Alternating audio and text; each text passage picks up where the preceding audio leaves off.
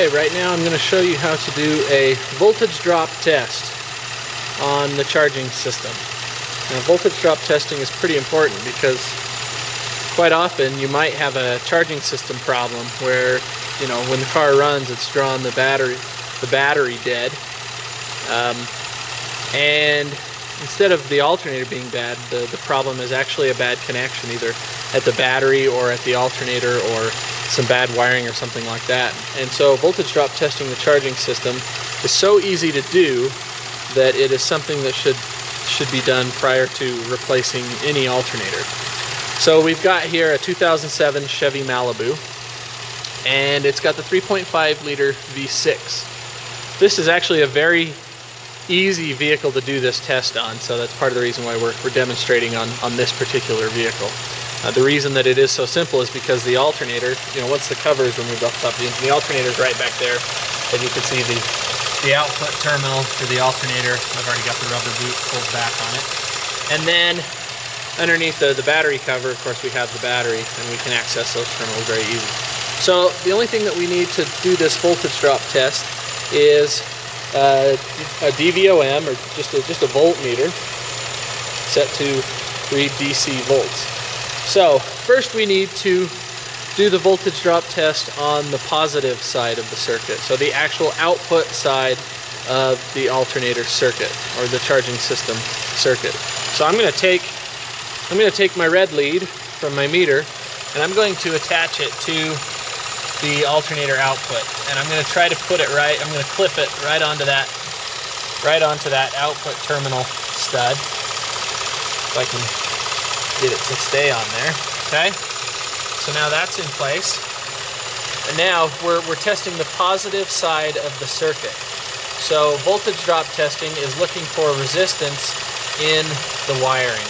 So we are on the positive side of the circuit, which means our other lead, or our black lead, needs to go to the other end of the positive side of the circuit. Okay, alternator's putting out juice.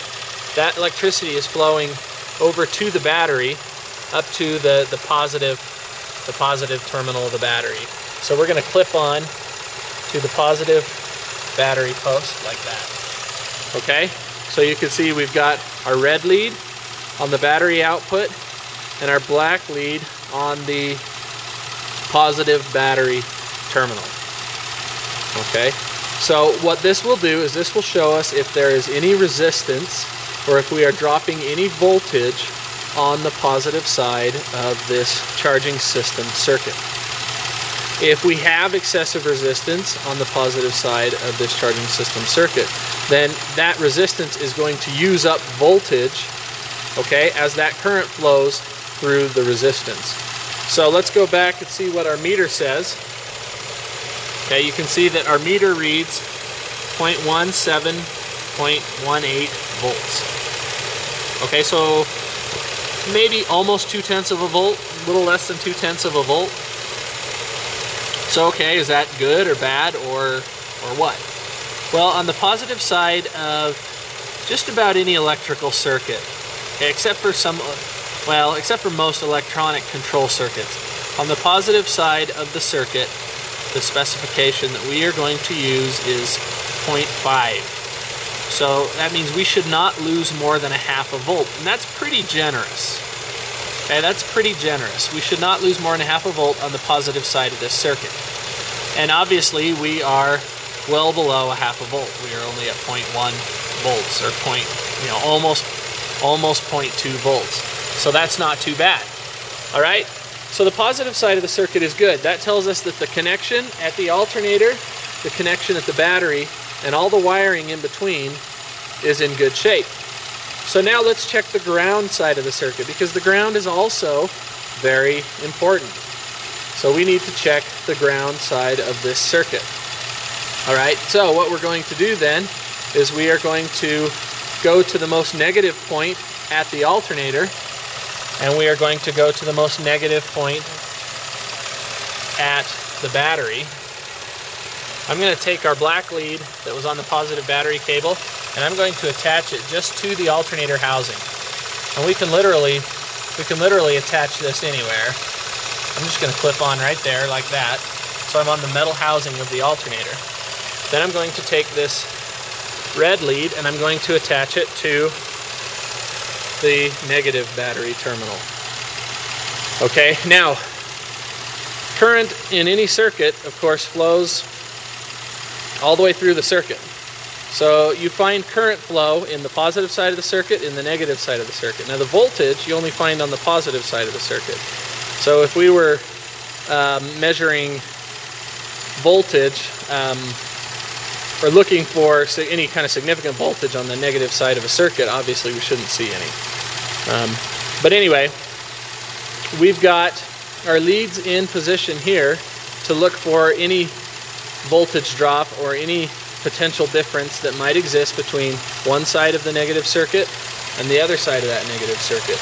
So now we go look at our voltmeter, and you can see we have 0.01. Okay, so 0.01 volts being dropped on the negative side of this charging system circuit.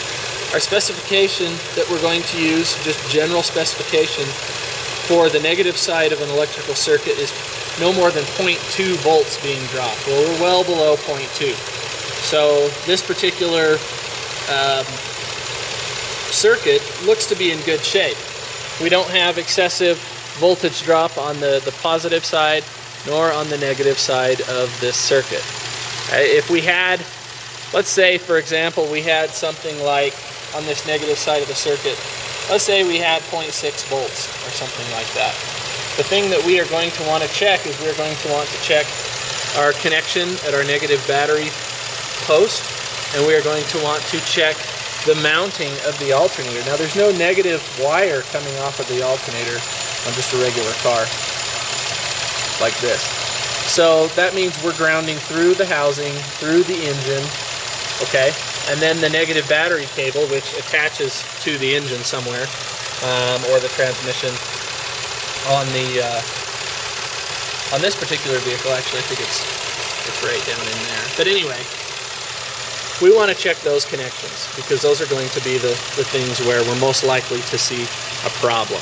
So even though we're not dealing with a lot of wiring on the negative side of an alternator circuit, there is a circuit there and there are connections, and so we want to check the connections that are there. So practice this on just about any car. It doesn't matter too much, honestly, where you put which color lead. Okay, so you can see right here we've got it's saying 0.13, 0.14. If I accidentally put these leads on wrong, so I'm going to swap these around. I'm going to put the negative lead over here, and I'm going to put the positive lead over here, and then we'll go back and look. Now you can see we have pretty much the same reading. The only difference is now we have a negative sign all the way there to the left, and so that's the only thing that results if you get the leads hooked up backwards. You still get the same reading. So putting the red lead in one particular place and the black lead in one particular place, it doesn't really matter as long as you have both of your leads, one lead in one spot where it ought to be and one lead in another spot. It doesn't matter, the color or the polarity on the leads, as long as you remember just to ignore that negative sign, because the reading will always be the same. So that's voltage drop testing a charging system circuit. It is very simple and honestly very seldom done out in the real world, and I can say from experience that there's been plenty of times where I've seen a problem, a charging system problem, and did a voltage drop test, and it was just a loose connection and not an alternator. So we want to do the things to fix a customer's car that the car actually needs, and we don't want to do too much. So doing this quick little test will help you to make sure that you're always on the right track in your diagnosis and repair of charging systems.